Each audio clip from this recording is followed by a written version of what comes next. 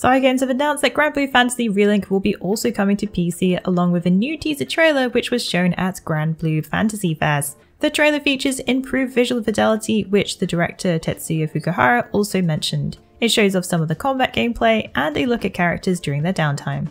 The developer also revealed that you can play the game in easy, normal and hard modes. New details about the main story revealed, concentrating on a narrative-driven single-player adventure happening in Sega Grande Skydom. Quests will have both single-player and multiplayer with up to 4-player co-op online. You'll need to progress through the main story in order to unlock multiplayer content. You can also use CPU-controlled allies to complete quests or tackle them solo. Previously, Cygames has announced that the title will be coming to PlayStation 4 and PlayStation 5 sometime in 2022, but now have confirmed that PC will be a platform as well. Granblue Fantasy Relink will be releasing sometime in 2022 for PlayStation 4, PlayStation 5 and PC. Ubisoft unveiled 2 major upcoming releases coming to Assassin's Creed Valhalla, including a new DLC, Dawn of Ragnarok, and 2 crossover stories coming to Valhalla, as well as Odyssey. Eivor will take up the mantle as Odin, the Allfather and Norse god of wisdom, in this newest expansion. Dawn of Ragnarok's story focuses on Odin's story to rescue his son Baldur. He will need to travel through the dwarven realm of Svartalfheim and become an ally to the dwarves. Players will be able to wield magical powers that they can gain from defeating enemies. In line with the teaser tweet, Odin will be able to make use of both fire and frost-themed abilities. The Dawn of Ragnarok DLC for Assassin's Creed Valhalla is scheduled to release on March 10th. It will cost $39.99 USD and will be available for Xbox One and Xbox Series X and S, PlayStation 4, PlayStation 5, PC via the Ubisoft Store and Epic Games Store, as well as Stadia. The second piece of content announced was Assassin's Creed crossover stories, both of which are available now. This is the first ever crossover DLC in the history of the Assassin's Creed franchise. In Those Who Are Treasured, it will send Cassandra to Corfu Island in Assassin's Creed Odyssey, while in A Fated Encounter, you will also be sent to Corfu Island and unlock rewards based on Odyssey's motif coming to Assassin's Creed Valhalla. A new update patch 1.4.1 adds difficulty settings that can let players tweak the parrying time windows and brush with death-related durations and more. A bunch of new details were released for Stranger of Paradise Final Fantasy Origin. The publisher has been giving the public a constant drip of tidbits and news ever since October of this year. But this time they have revealed new characters we can meet, the basic jobs we might use, and areas that we shall be able to explore. In the job system, players will be able to customize Jack and his party by assigning them different jobs or combat roles, and with any RPG, there will be a large range of classes to choose from. It seems that currently you will need to assign your party members with a job, but Jack himself can change his job on the fly in combat. Jobs include sword fighter, swordsman, ronin, mage, duelist, lancer, dragoon, and more. There are a total of 3 new characters announced in the Stranger of Paradise December update: a friend, a foe, and one we cannot truly be sure about. Sophia is a fellow warrior who joins Jack, Astos, the king of the Dark Elves, and Tiamat, a multi-headed beast also known as the Fiend of the Wind. Locations were previewed including the Crystal Mirage, the Flying Fortress, and the Western Keep. As with all news in this video, you can check out more details on Fextralife.com. Undecember, a Korean action RPG that looks to be a mix of Diablo and Wolcen, had a gameplay and trailer announcement earlier this week.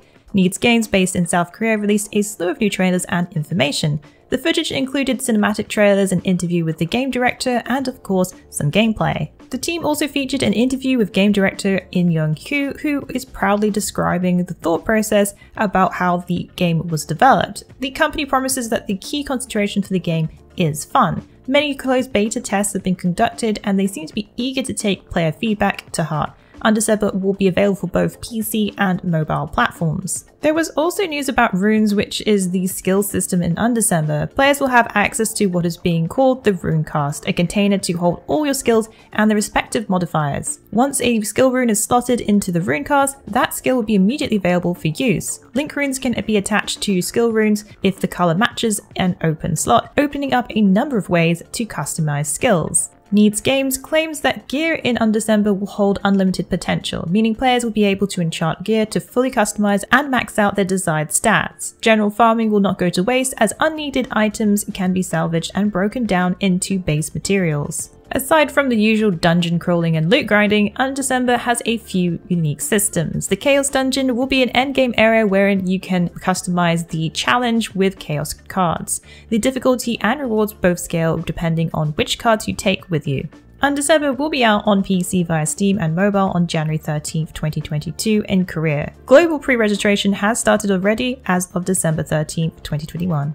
Also this week we got a closer look at Strayblade, which has gotten a brand new trailer focusing on melee combat and various weapons players will be able to use. It goes over the game's combat mechanics, including the 8-dimensional dodging system allowing for fluid movement. There also looks to be some sort of final boss area as the trailer shows demigods, which will probably possess more challenging moves to maneuver. Strayblade is an action RPG where as a rogue adventurer you will explore the Valley of Akria with your companion, the Xenon Wolf Boji, unraveling the story of the Forgotten Valley. Master the powers of the 3 Akrian metals to once again restore balance to the war-torn world. Strayblade is launching on PlayStation 5, Xbox Series X and S, PC via the Epic Games Store and Steam in 2022. Diablo 2 got major news for the first patch to add balance changes to classes for the first time in 11 years. Blizzard Entertainment dropped a huge blog entry on December 15th that detailed a lot of changes that will be coming to Diablo 2 Resurrected. Surprisingly, it contains teasers for a host of balancing updates for many aspects of the game. Blizzard intends to focus on expanding the class build diversity in this new patch. What's even more interesting is that it seems there will be no nerfs done to any of the popular skills.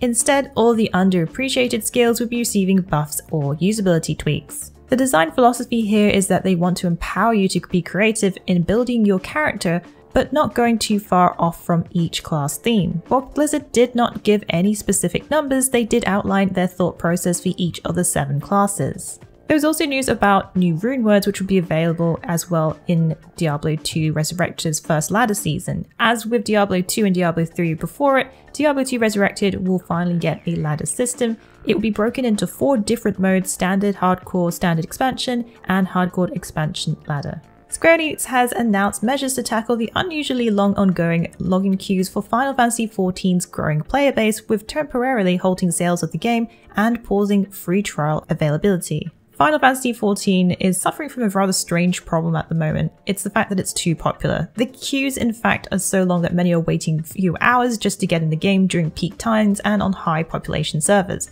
However, in a recent post by the developer, they are putting into action a number of strategies in place in order to handle the influx of new players. This includes current halting of sales of the game itself. Square Enix has also announced that no new free trial accounts will be available to sign up either until they get a handle on the situation. They're prioritizing paid owners of the game and those who have a current subscription in place. The developer has shared that the problem with the solution is ongoing as they need new server upgrades, hardware that has been difficult to obtain during this time due to COVID-19, which has caused shortages. The team are considering adding new servers to each region. Also, the suspension of ads for the game is also going to go into effect as they cannot advertise a game that no new players can buy. The sales of the Endwalker expansion for current players plus upgrades will still be available. Previously, they had issued current subs a free week of game time. However, now they're giving players 2 weeks on top of the original 7 days of extra game time to appease players for the long wait in login queues. If you are planning to play at all this week, I would highly recommend logging in during non-peak times if you can, as the queues are almost non-existent then. There's also been an update that they will provide an update between the 20th and the 21st of December, so there's going to be some maintenance happening then as well. The team at Sabotage Studios celebrated the Nintendo Indie World by showcasing new video footage of their game, Sea of Stars. This RPG is highly reminiscent of older games and should provide a good nostalgia trip for those who grew up with this art style. The combat system in Sea of Stars won't be like the usual turn-based games. Instead of simply selecting an attack or a magical spell to use from the menu, hitting an action button at the same time as your character's animation will actually increase the damage done. Aside from timing attacks, you can also perform combo attacks with multiple characters from your party. While Sea of Stars may look like the olden RPGs, it will not feel like one. The exploration system should help with that, as players will be able to travel from the map in a variety of ways, either running, swimming, climbing, or jumping through the terrain and obstacles. Sea of Stars will be released in the holiday season of 2022, but no specific date has been given. It will be available on Steam and Nintendo Switch. Well, that's it for the Week in the Wikis. Please join us again next week for yet another great week of gaming. Remember to check out our VIP program for some exclusive supporter benefits. and budding writers should take advantage of our Become an Author initiative. Thanks again for being part of this great community. Keep checking in with us with news, reviews, YouTube streams and vids, and general wiki goodness.